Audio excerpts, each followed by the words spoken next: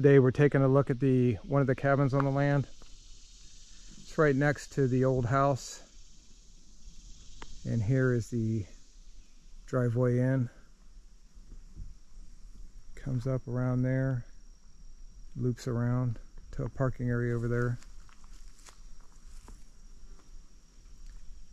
Everything's a little overgrown right now. We haven't mowed recently. This is a pre-built cabin that was brought in on a trailer. It is 10 by 22 feet. That does include that front porch area.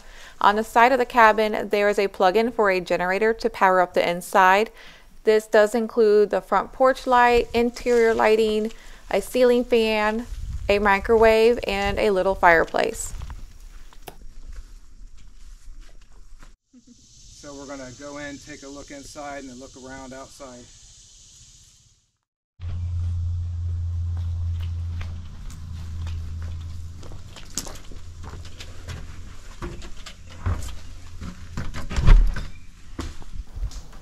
You'll notice right when you walk into the front door, it does feel quite large in here because of the elevated ceilings.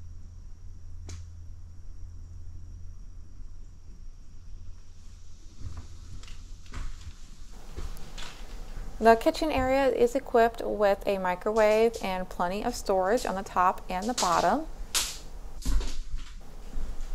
And you'll notice the electric fireplace on the far wall. And with windows on 3 sides of this cabin, there's plenty of natural sunlight coming in these windows.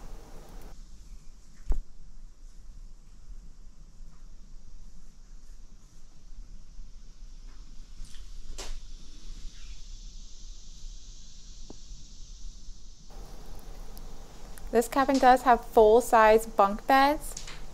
And up above to the left of the top bunk bed, you'll notice a little loft area that offers more storage.